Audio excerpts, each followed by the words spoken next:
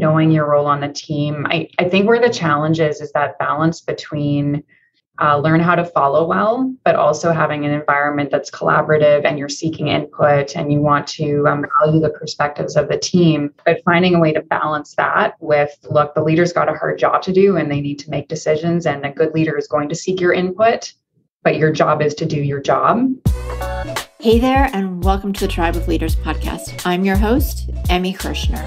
I'm a serial entrepreneur, investor, and business coach for ambitious women who are boldly taking their business to the next level. And I believe that building a successful business isn't about working 24/7 just to merely meet a revenue goal. What it does take is a unique blend of dedication to purpose, courageous action, and frequently sheer will to overcome the odds that lead to meaningful impact and experiencing a life well lived.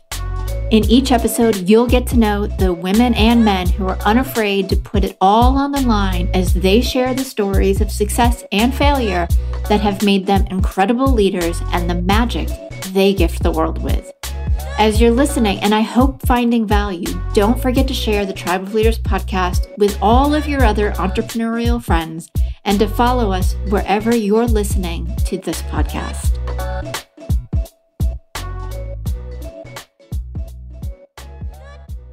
Hey Tribe, when I had Allie Grovue pitched to me as a potential guest for the podcast, she is a senior consultant at Ignite Management, and as I do with all of my guests, I like to check out their website and do a little bit of background research so I know who I'm talking to, and obviously make sure it's a great fit for you. But what I loved about this and what really made me want to be able to get to know Allie is that she is described as if the only person that you could be stranded with on a desert island, everybody picks Allie because she's the go-to person for insight and honest assessment and inspiration. And true to that description, my conversation with Allie was very inspirational, and I really appreciate and value her straightforward opinion, insight, and knowledge in leadership and what it takes to be a good leader, be a good CEO, and a fantastic business owner. So a couple of things that we talked about, and she uses her experience as an officer in the Royal Canadian Navy, which she joined the military, I'm going to say later in life, but older than the average 17 or 18-year-old who usually joins. But she describes her learning there as part of the influence for her belief systems and how she helps leaders excel currently. And we talked about how being a good leader is learning to be a good follower and why that's important. We talk about why doing one thing at a time. And I have to say, this is the one thing that my creative entrepreneurial brain still, I'm going to say, struggles with, because I have to be really focused and, say no to a lot of different things or write something down real quick so that I can stay focused. So if you are an idea generator like I am, this is going to be helpful for you.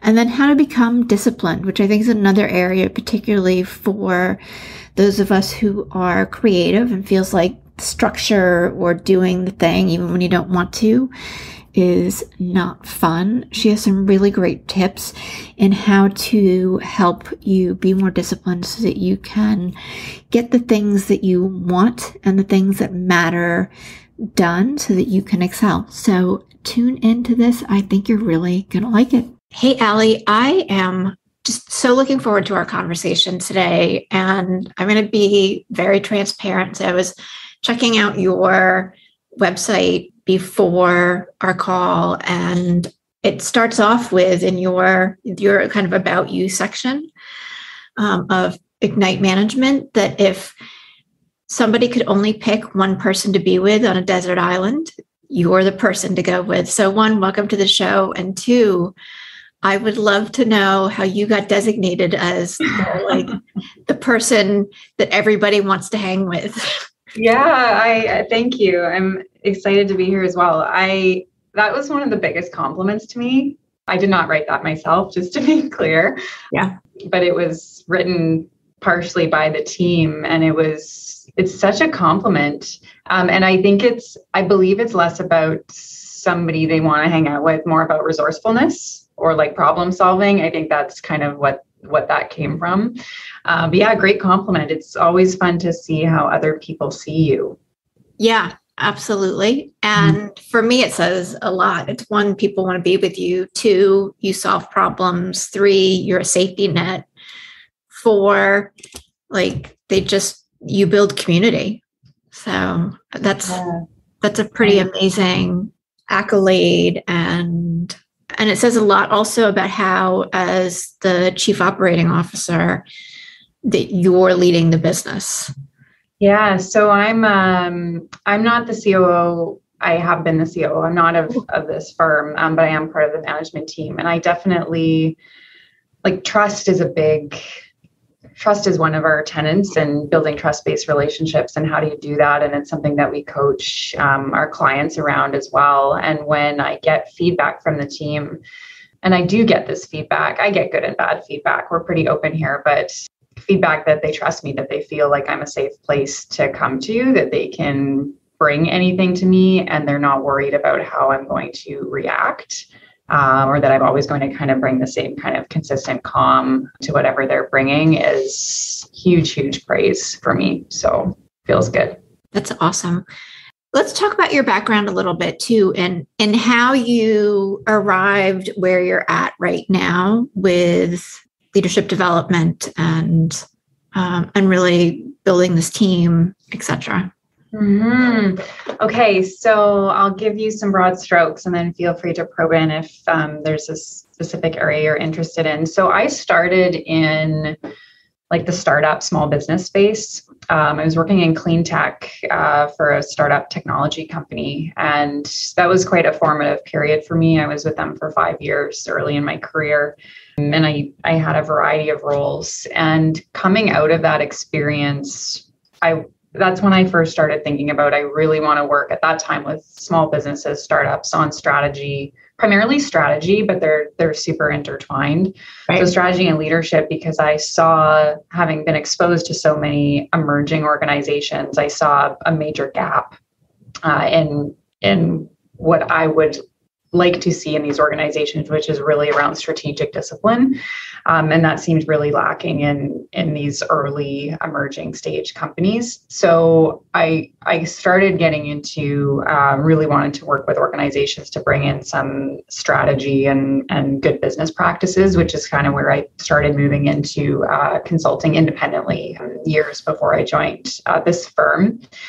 And then the leadership development piece was a bit more of a personal passion. In parallel with that, I'm really, really interested in personal development, really about the belief that if we lift ourselves, we lift others. And so there's a really natural tie into leadership. Mm-hmm. So I was kind of playing in both of those areas as an independent consultant, again, working mostly with smaller organizations.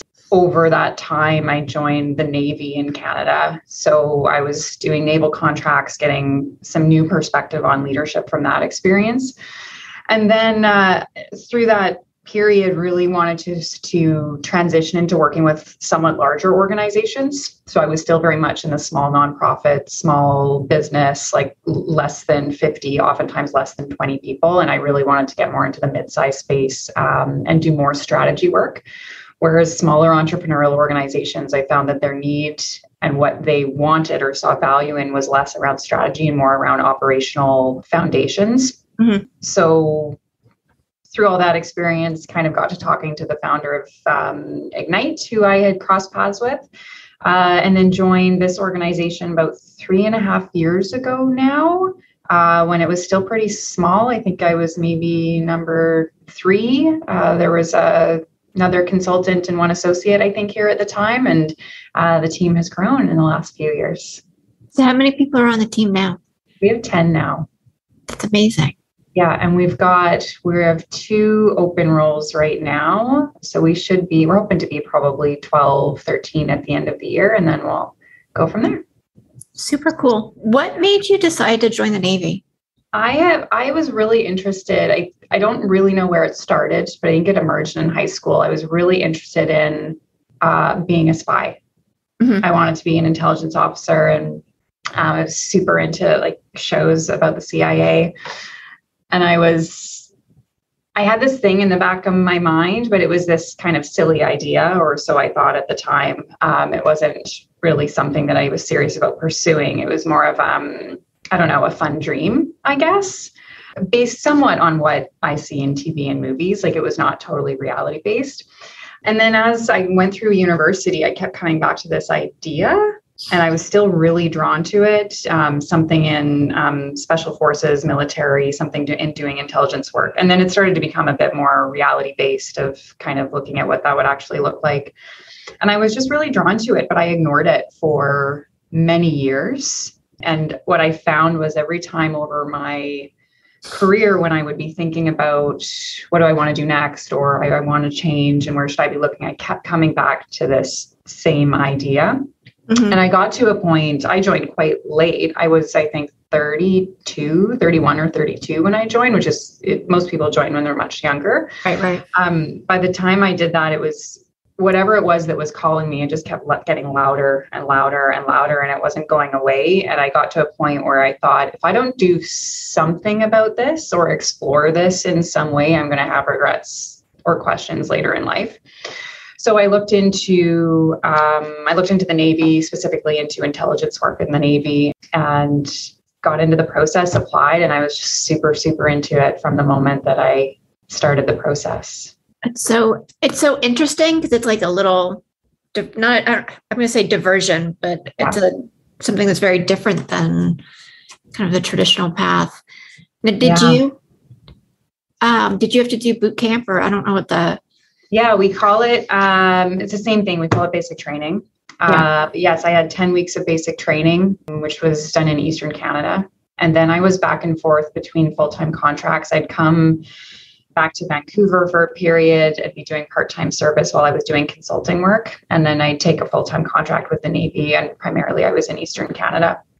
So I would go, I did the 10-week basic training, and then there was ongoing training after that. I had my big contract was about 7 months at an Army base in Ontario. And in between those contracts, coming back and trying to do my strategy, leadership, independent consulting work, I was really trying to do two things at once. I was kind of pursuing two careers at the same time, and ultimately decided this isn't going to work. I can't do both, so I needed to pick one. So I joined Ignite. I did part-time service. So I was working full-time here and still doing part-time service at the local naval unit. And it was way too much. I completely burnt myself out.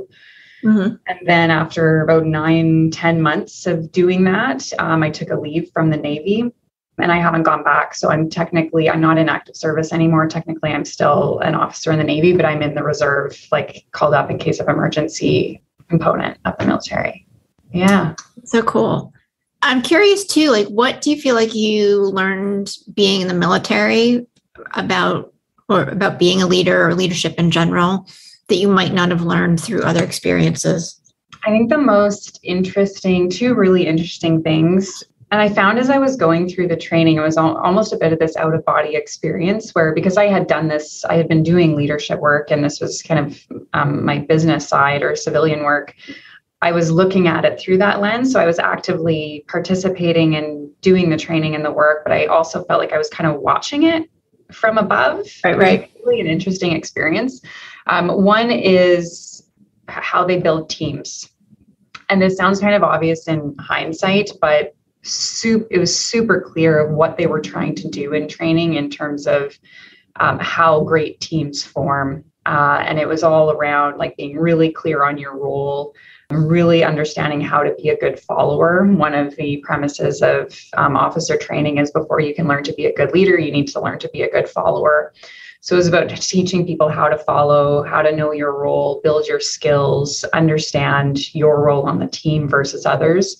And then the whole putting teams through challenge, basically, and really pushing them where they have to solve problems together and be put into difficult situations and come out the other end, and seeing how teams really gel and form through those experiences, which is kind of unique to the military. I think you see it in sports. It's harder to replicate in business, but it's a really great lesson of if you go through challenge and persevere together, you're stronger on the other side. Yeah, absolutely. And I guess that was kind of my next question too, is how do you implement some of that in business with a lot of different dynamics? And I think, well, I've never been in the military, so maybe it's true there too, but where I think there's more crossover in roles in business. Yeah, I've actually been thinking about this a lot lately. Somebody asked me last week if I had any advice on being led, which was a great question because that's usually people are asking about leadership. And someone was asking about what advice you have to be someone who follows well, essentially. And I went right back to the military example of know your role, know the roles of your teammates, strive to be exceptional in your role and build your skills. If the leader's asking for your opinion or input, give it. And when the leader makes a decision, implement it. It's somewhat black and white, and it's very structured in that way. And it's very clear how you do it when you're in the military. Mm-hmm. I believe that those principles are valid for business. And I think we're all followers, right? Or most of us entrepreneurs know, but most people have bosses. I have a boss. So, and it's those practices that really are going to show and develop your value as a member of the team and help you move into leadership if leadership is what you're looking to do. But it is much harder. It's much harder to implement.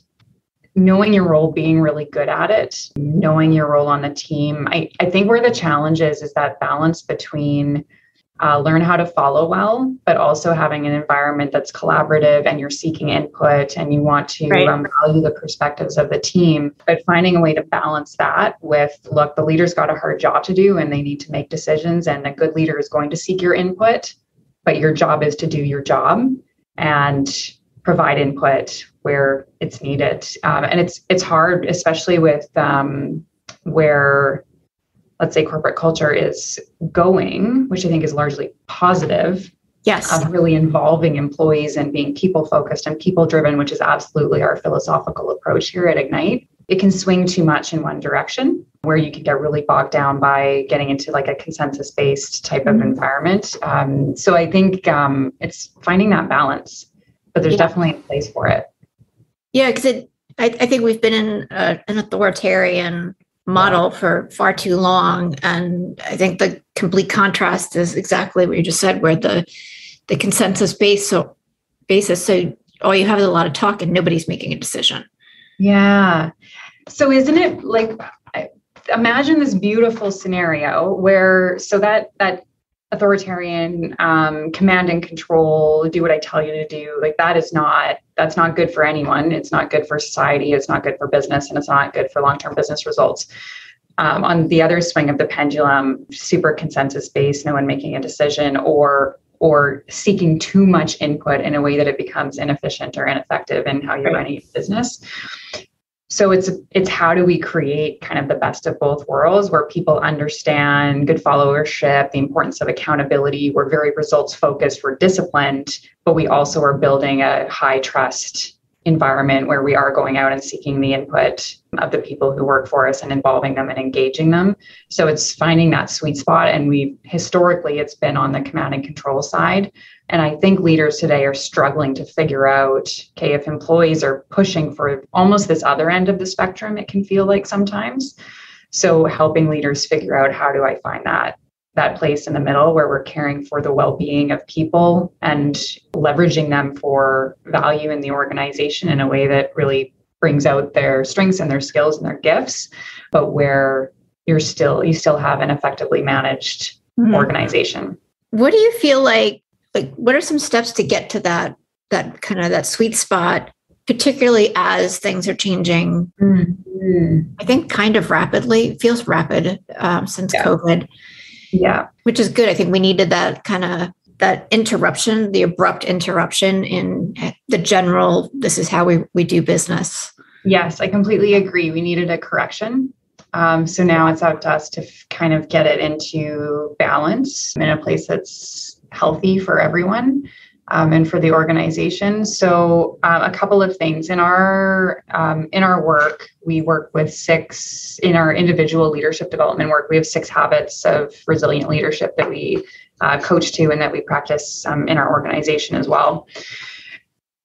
And it's all about how do we create resilient leaders, resilient teams, resilient organizations. And it's very purpose driven and it's very much a people first approach. Mm-hmm. But the habits taken together, discipline is part of it. So this isn't just we need to build trust and we need to go and seek input from others, but it's we need to be inquisitive, we need to be courageous, we need to have optimism and demonstrate optimism. We need humility to know that we can't do this on our own and we actually need the other people in the organization to help us get where we want to go. But one of the foundational habits is discipline, because all of these pieces, if you aren't taking a disciplined approach to looking in the mirror, seeing where your gaps are and building up your skills and your habits to be a higher performing, more resilient leader, you're just going to have setbacks. You're not going to get anywhere. And part of discipline is about having that results focused, setting clear expectations, holding people accountable. So I think if you have that set of habits, the intent is that they are striking that balance. You can't, if you're really strong on 2, but really horrible on a couple of others, as a leader and the tone that you set, you're going to be out of balance. So It's striving to kind of move them all forward in parallel. And do you try to work on, like, let's say you have 3 gaps, like, do you try to work on them one at a time or all at the same time? Or does that depend on the person? It depends on the person. We usually say pick 1 or 2 to start. We look at where are you strong? Great. What are the things you need to keep doing? But what are the 1 or 2 habits or areas where you feel like you're lacking and that you want to focus on? Pick 1 or 2 of the habits. And then from there, pick 1 or 2 small actions, things that you can do consistently to build up those habits. If you take on too much at once, it can just be a bit overwhelming. And then you end up not making progress anywhere because you're trying to keep too many things in mind. Right. Just what I think is normal. Like we all want to take on the big goal and not break it down into tiny chunks and then wonder why we fail. So I think doing the one thing at a time is really the wisest and fastest way to make progress. Yeah. And it's habit formation, right? Like early on when we started doing this work, we didn't call them habits. I think we called them behaviors. We've called them attributes, and it evolved into habits from the realization that this is about building new behaviors or building new habits, and you don't do that overnight. And it's more of a lifelong journey. And you're going to find at different points in your career and in different contexts or situations, you might be kind of faltering in one area more than the other. So it is, how do you build consistent new habits and behaviors? It's about small actions consistently, and then you can start to build on it over time. Right. And you have an amazing book called Rise Up, Leadership Habits for Turbulent Times that you co-authored with Mike Watson. Yeah. Are some of those habits in the book, or is that a totally different ball game? It's the same. Okay. Yes, they are. The book is all about the habits. It's really about self-awareness, personal development in the pursuit of being a great leader. And for us, being a great leader is about someone who lifts themselves up, lifts others in pursuit of common goals or noble goals. Most leaders that we work with, so in small, medium organizations in particular, have no leadership training, and oftentimes they haven't had great role models. And this goes back to the command, control, authoritarian kind of old school style of leadership. So we really wanted to help people understand what does great, resilient leadership actually look like, and to try to give them some of those tools. So it's really taking what we do with our clients one-on-one and trying to broaden the audience to hopefully benefit more people. So it goes through the 6 habits: optimism, courage, discipline, humility, trust, inquisitiveness. Tries to, through kind of stories, examples, try to give people an idea of what do these look like in practice. How might you know if you're weak or strong? So we're really trying to create some self-reflection for people, and hopefully they'll come out of that, again, just identifying there's just maybe 1 or 2 kind of key takeaways. And sometimes they're not 180-degree changes, it can just be if they just tweak something, it can be quite significant in terms of how they show up for their teams. Sounds amazing. I'm going to have to order it. I presume we can find it on Amazon. You can find it on Amazon. It's also in book retailers globally. So you might be able to find it wherever you shop for books, but Amazon for sure. Yeah, awesome. And on your website as well. So I should not discount that too. I'm curious about discipline because for me personally, as somebody who's more creative, discipline has always felt boring. And something that, I think I did, but without being intentional about it. And the last couple of years, I've really looked at, well, where can I increase that because of just creating better habits? Where do you feel like most people either excel or fall down in being disciplined? Because I think as I've reflected back on my life and my goals now, that it's so powerful, like just doing the thing that you said you were going to do, even on the days when you don't feel like it, is like game changing. Yes. When we look at discipline, there's kind of two components of it. So we look at the self-discipline side, which is around, there's some self-care pieces. So it's managing your health, managing your time, managing your energy. And then there's the discipline you instill in your teams and your people. And that's more around setting clear expectations, holding people accountable, having tough conversations, and being focused on results. On the self-discipline side, this has always been the case, and it's still the case, of people not prioritizing their health and people not taking control of their time. So taking control of their health and taking control of their time. We have a tendency to get, whether it's really into work or care for your family or whatever it is that draws you in, where you're giving of yourself and doing it in a way that you're sacrificing your own well-being. And there still is a lack of real buy-in to the concept that if you want to be a better leader or a better family member, parent, spouse, whatever it is, you've got to take care of yourself. And you're going to be a significantly better leader if you have healthy practices and if you're taking control of your time. So one thing we're seeing people really struggling with in the last couple of years and still is managing their time at work. So meeting overload, people have taken on more and more, both at work and at home, and they're kind of gotten onto this wheel and it's set up and they can't quite figure out how to get off.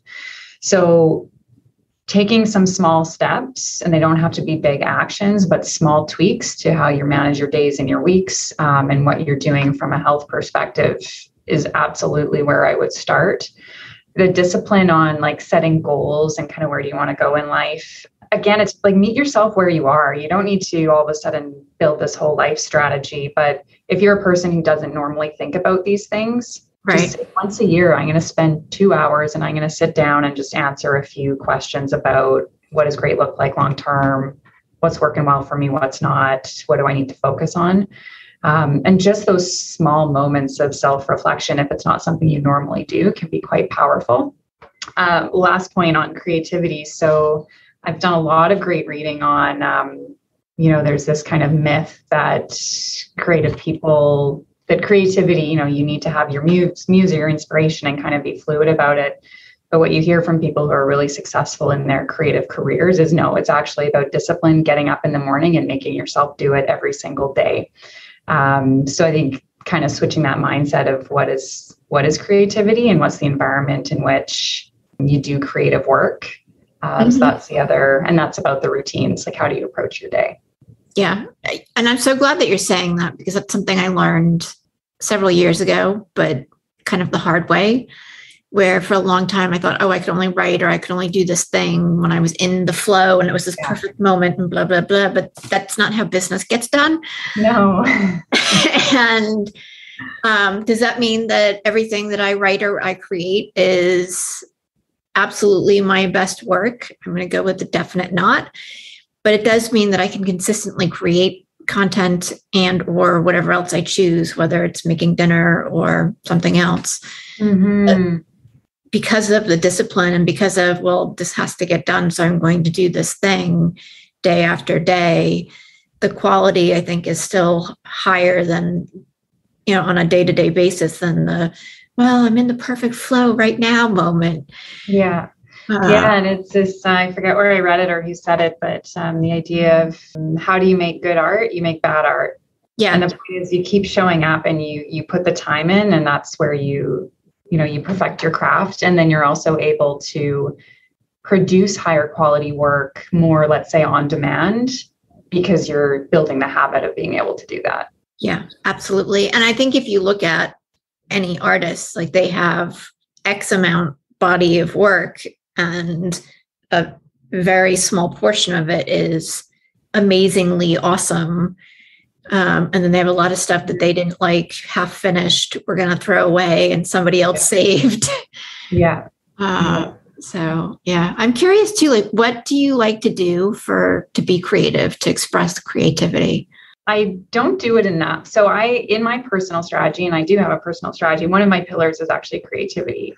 And it came from, as a kid, I was a very creative person. I like to make things. I'd spend hours alone in my room just making stuff. Mm-hmm. And I went away from that in my life, got very focused on work and really didn't do a lot outside of work. And that's still somewhat true. I love my work and it's the biggest part of my life, and that's intentional. But really feeling like that side of me was that there was a gap there, and to be better all around and happier, more fulfilled person, I kind of needed to do some of that soul work, which for me is having some way to express myself in some kind of creative pursuit. So a couple of years ago, I actually set an objective for myself. I set out to do a self-portrait series. So I've actually been visual art. So I've been doing photography-based self-portrait series, which is this really fun combination for me of making something and using that interest in visual arts for a creative pursuit, but combined with my interest in personal discovery and development. So I'm super interested in understanding myself and continuing to peel back the layers as I go through life. So it's been fun identifying kind of an aspect of my personality and then trying to create something to represent it. But I have to be so intentional about it. I have not gotten into that. I want that disciplined practice of every Saturday I spend an hour and I do some creating, and I have not been able to get there. It's more of a burst of one weekend. I'll spend all weekend on a project and then I'll go 3 months and do nothing. So I'm still trying to figure out how I can build creativity into my life more consistently. But then there's things which, studies show about how people recharge, and creativity is a piece of that. But when they talk about creativity, it's about time in nature, exposure to the arts, exposure to music. So there's other ways to get it. So I try to go to galleries and, go for walks outside. And those are the things that I do more consistently.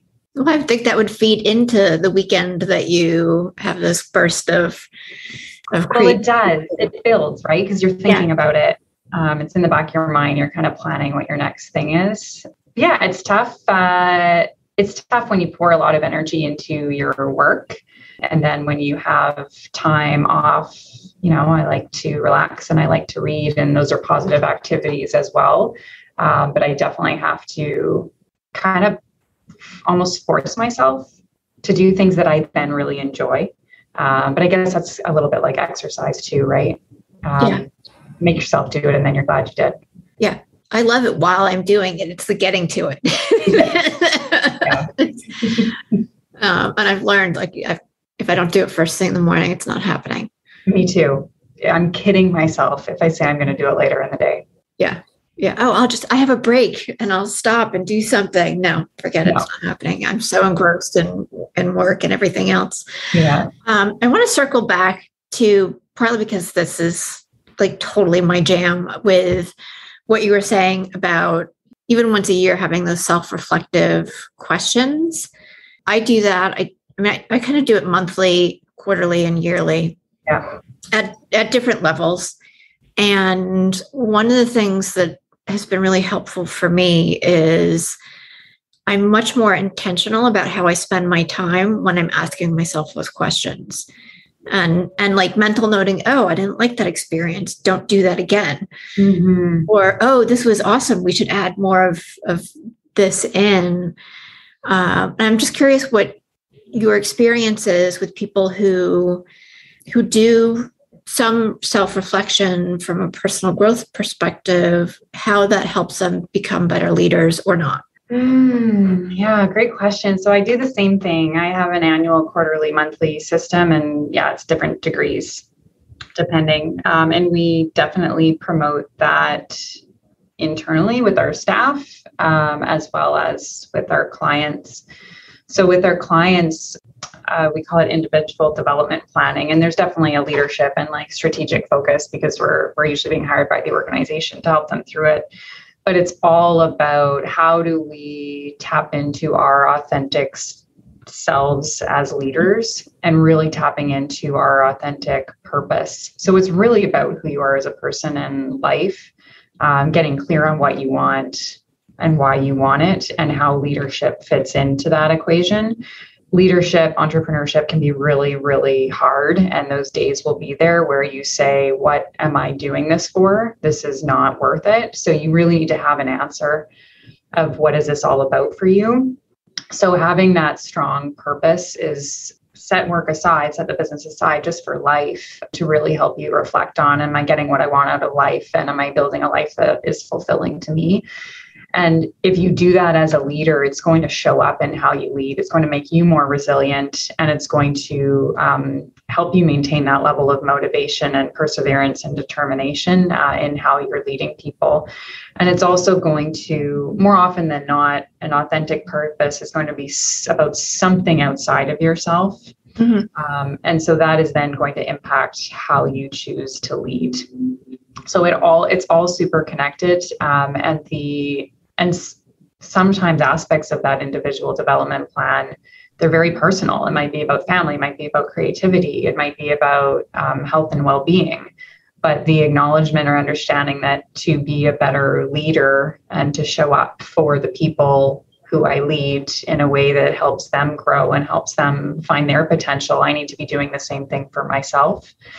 So it's really that kind of holistic personal development that absolutely creates more resilient organizations because you have a leader who's clear on their purpose, they're developing the habits of good leadership, and then they're helping those in the others in the organization do the same thing. Absolutely. I know for me, every time I make a shift where I level up, even if it's something as simple as being more consistent with my workouts or working out at a heavier or more intense level, it actually shows up with my clients. Like suddenly, and I won't even have said anything to them. It's just this energetic, I guess, connection that like they'll be walking more, they'll be doing something else that's similar. And that's what I find so fascinating is when you're really living into your purpose and taking care of yourself and working on yourself, that ripple effect just naturally flows out to the people that you're surrounded with. Absolutely. And you inspire others. When you lift yourself, you lift others. It's that idea of if you work on yourself and from a leader perspective, getting clear on your purpose and why you're doing this and why it matters, people see it. Mm-hmm. And they're inspired by that example. And then they in turn make shifts in their own lives. And the ability to have that type of impact, just as whether you're a leader of people or not, that is impactful to people around you and to the world. And then you take someone in a leadership role, their potential impact by doing that is even more significant because people are watching you constantly and they're being exposed to you constantly. So how you take care of yourself and how you conduct yourself is super impactful. I have a client an organization I've worked with, this vice president who retired recently, and we were having a session with his team, and now there's a new leader on the team. And how they talk about the leader who just retired, just incredible respect and trust for this person. And one thing they always bring up is his focus on well-being, his own well-being and health, and how they'll call him in the middle of the day and you can tell he's running on the treadmill and this has had a huge impact on this group of fairly senior leaders of just seeing the discipline that this person has in taking care of themselves and how that's inspired them to do the same and inspired them to also help their people prioritize their well-being. Mm-hmm. So it's a huge trickle-down effect just because one person said that this matters and I'm going to make it a priority. Yeah. Yeah. And I think that's where like real change comes. Mm-hmm. Because if we all feel better, we're going to show up differently. And then what we create will be different. Yeah. So that's awesome. What would you say to somebody who's like a new leader or a very young leader? Like, what's one piece of advice you would give them? Read Rise Up. Like, I'm serious though. Really though, I think there's two pieces to it, and they relate to the concepts in the book. But one is spend a little time reflecting on why you're doing it. And it doesn't need to be a huge exercise, and you don't need to figure out all of the answers, but just a little bit of time connecting with yourself on either why do I want this role or promotion, or now that I have it, wait, what was this about and why did I want to do this? And just spend a little bit of time connecting with what it means to you. And that's going to help give you some clarity, and you can build on that as you go along, and it might evolve from there. The other piece is understand what good leadership really looks like. So read, you may not have the examples in your organization. I hope that you do. I hope that you have phenomenal leaders that you can work from, but that's not true in most organizations. So broaden your perspective of what leadership is and try to get a holistic understanding of that. And so I think reading books is a great way to do that. And then pick a couple areas to grow into. Again, pick small habits based on what you've learned, what you've read, of kind of things where you feel like you have a gap. But it's less about, let's say, technical competence. It's more about what are the behaviors you're demonstrating when you show up at work and show up with your team, and really understanding that how you show up in every interaction that you have with people is going to set the tone. So you just need to be really self-aware and intentional about the energy that you're bringing, and know that you can't do it alone. So you've got to help your people grow and fulfill their potential, and that's how you'll succeed as a leader. That's a lot of amazing wisdom. So for those of our audience who are new leaders or aspiring leaders, I think that's quite the place for them to get started. And definitely read Rise Up. I'm going to order it after we hop off. Allie, this has been so much fun, and I feel like we've talked about so many different aspects of leadership and how to just grow, because I don't think it's something that anybody masters. It's just continuing to evolve. But for anybody who wants to connect with you, where's the best place for them to find you? Best place, so two places. One, our website, which is ignitemanagement.ca.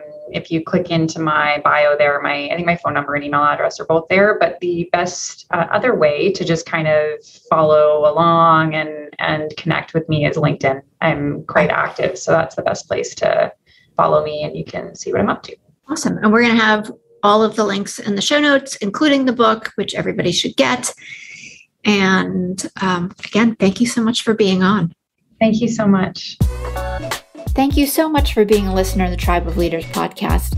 I am so grateful for each and every episode that you tune in and listen to. And I hope that you get a ton of value that you can implement starting today. I do have just a quick favor. If you wouldn't mind hopping on to wherever it is that you listen to podcasts and leave us a rating and review, it would help us tremendously so that the Tribe of Leaders podcast can be found more easily and help inspire other entrepreneurial leaders.